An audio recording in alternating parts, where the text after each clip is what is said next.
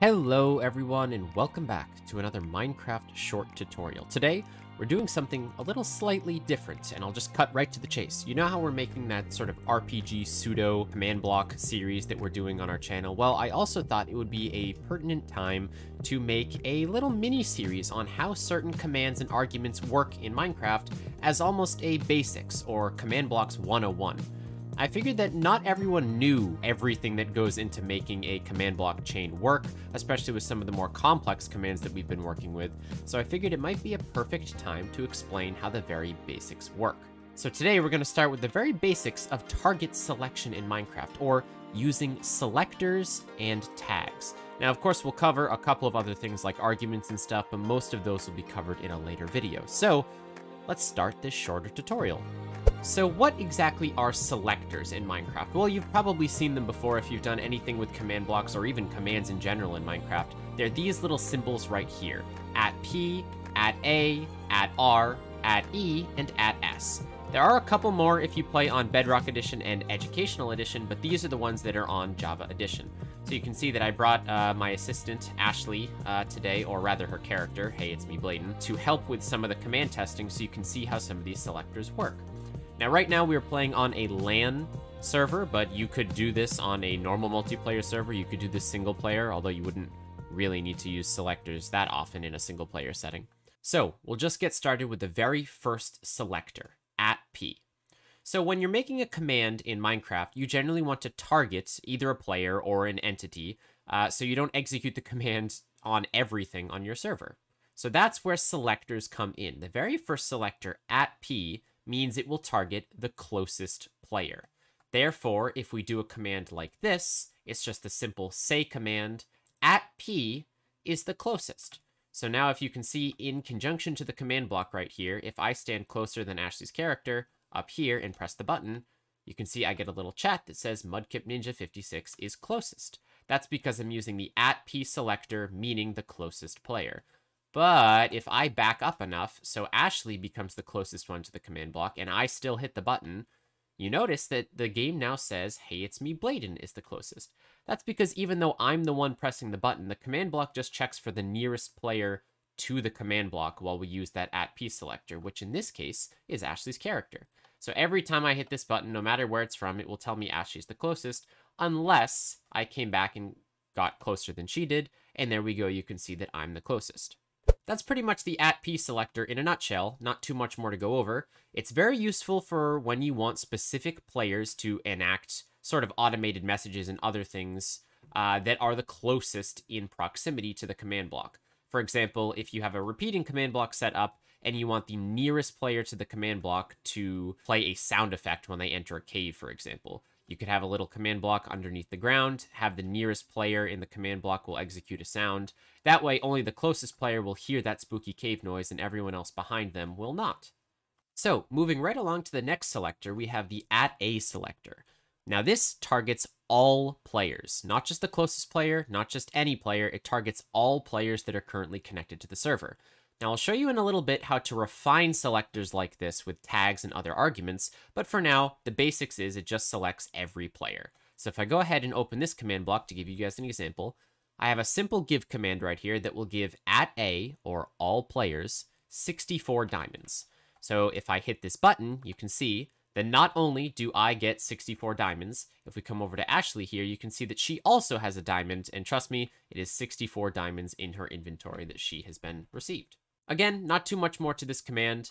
This is really useful when you want to have messages announced on your server. You can just @A and tell everyone a daily welcome message. You could give everyone items on your server if you wanted to give everyone a specific item. Or the most common one is being able to teleport all players on a server to you or to other people very quickly. Okay, so far we've learned how to select the nearest player and how to select all players. But what if we want something kind of in between? Well, that's where the @R command comes in. You see, @R targets a random player, and when I mean random, it is literally random. If you think of a large spinning wheel of all of the connected players' names on your server, whenever you activate a command with @R, it will spin that wheel and just pick one at random. It could pick the same person 3 times in a row if you execute the command 3 times, or never pick that person. Entirely random.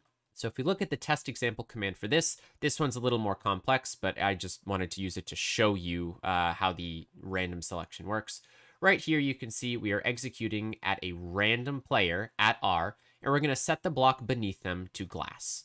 So if I execute this command right here, you can see that either Ash or I, the block beneath us, will turn to glass completely randomly. So if I press it, well, it didn't turn under Ash, and you can see if I look down, there's now a glass block underneath me.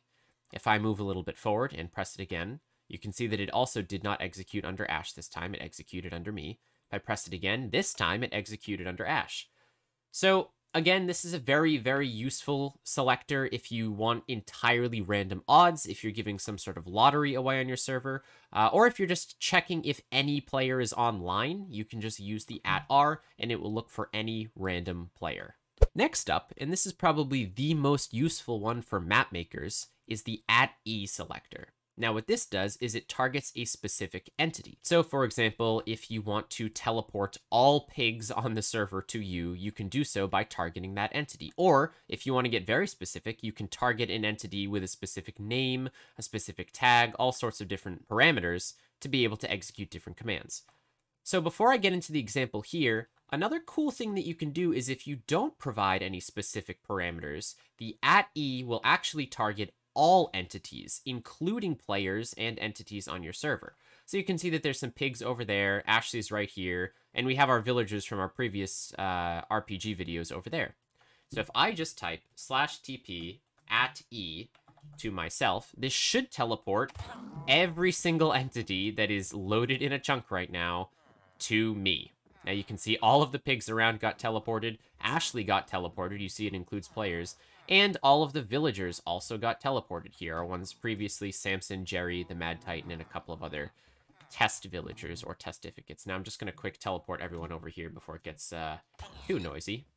But you can see that that is what the @E selector does. It allows you to target all entities, but now we're going to get into the specifics. Now you can see that in addition to Ashley over there, we have maybe 5 or 6 villagers that are also chilling around. You can use the @E selector to select villagers as an entity. If we pop into the example here, we're having our execute command. We're executing as, here's our selector, @E, and the extra parameters or arguments we're giving it, and I'll get into this one later, type is equal to villager. So we're saying any entities that have the villager type, we will then run this command as them. And the command we're going to run is just to say, as a villager. So if we hit this button, you see that it executes about 7 times. Once for Samson, the Mad Titan, Jerry, and 4 of our other random villagers that we have over there. It doesn't execute as any of the pigs or any of the players because we specified that the entity we wanted to check for was villagers. So if we do this every single time, it will always be for all 7 villagers. This is very useful when you want to test for very specific entities on your server. For example, armor stands. Oftentimes, map creators, including myself, use armor stands as tags or ways to set up different invisible things for a map. If I tag an armor stand with a specific word like red or blue, and then I can test if that entity of an armor stand exists in a location I want, I can then execute commands from there. So this allows you to very, very specifically target any entity you want on your server. But that's enough about the @E selector. Our final selector that we're going to be talking about today is @S, and this one is a bit more specific. The target of the @S selector is actually the entity that was already executing the command. Now let me explain what that means. Usually when you execute a command in Minecraft, you're just executing it on a selector. For example, if I type /TP @P, the nearest player, and I will teleport myself, I don't know, let's say just 2 blocks in the air. That's it. We're just teleporting the nearest player 2 blocks into the air. That's it. Bam, I've been teleported. However, sometimes, such as in my pumpkin tutorials, commands can get a little complex when you want to target specific tags of an individual. That's where the @S selector can come in. So you can see this is a rather long command. Don't worry too much about the actual syntax here. We're just going to talk about the @S selector. So you can see that we're executing as the nearest player whose level is equal to 10. So that's what we want to tag the nearest player as. Their level is equal to 10. And then we want to execute the command @S,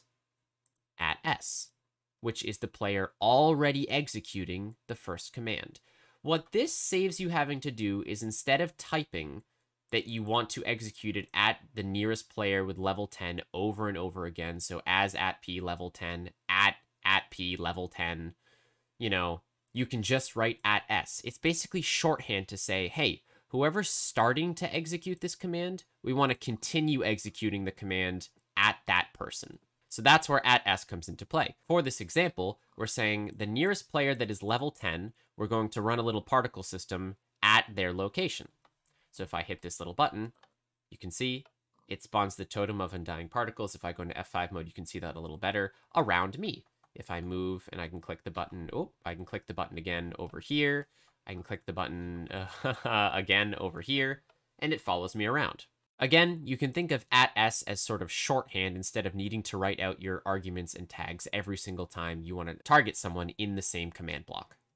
So, now you know all about selectors in Minecraft. It allows you to target specific players and entities depending on how close they are, randomly, or even all of them. But what if you want something a little bit more specific? Instead of just targeting the nearest player, what if you want to target the nearest player that has a specific tag, or has picked up a certain amount of items? Well, that's where the tag system comes in, and that's what we're going to show you next. So you can think of tags in Minecraft as a sort of label that you can give to any entity you want as a way to sort them or organize them. You can add them with a simple /tag command in Minecraft, or you can add them as NBT data for other entities. As a short example of how to add a tag, I'll show you what I did with this command block. If you want to sort your players from their star signs, for example, you can give players a tag called Taurus. So if we come into this command block here, you can see the command is as simple as we're going to tag using our selector, the nearest player, and we're going to add the tag Taurus to them. So if I let Ashley be the closest person here and click on this little button, you can see that we've added the Taurus tag to Hey It's Me Bladen. You can see right there that it has actually gone through as well. Now I won't have the tag right away, I'll just let Ashley keep it. And then what you can do with those tags is you can execute specific commands based on what players have tags. So if we come over to this command block, let's say that we want to tell tagged players only a certain message. So Ashley has the tag Taurus, I do not. So if I click on this button, you can see that I don't get a message pop up, but Ashley will. However, if I come over and also add the Taurus tag to myself, and I press this button, you can see that I also have the message. My Mercury must be in retrograde right now. Well, that's disappointing. But if we come into the command block, you can see the command we're using is the simple tell command with our at everyone or at all selector. But this time we're adding that their tag has to be equal to Taurus, and then we can say our message. So before, when I pressed this button, I didn't have the Taurus tag, but Ashley did. So even though it said all players, it was only all of the players that had the Taurus tag. Now every single time I click this, Ashley and I both have the tag, so we will both get the message. You can see that it is whispering to Ashley and is whispering to myself as well. So that's how to use tags to organize things in Minecraft, but how would you do this in an adventure setting? Well, that's what I like to call action-based tags. Tags that the players can inadvertently give themselves and then you can trigger later on. For example, we have a little lever on a diamond block right here. Let's say that this is in a dungeon, and to check that the player that is at the end of the dungeon actually killed the boss and pulled the diamond lever, we can use a tag. So if we come over here, we can see that this command block will tell the nearest player that has the tag diamond lever pulled, congrats.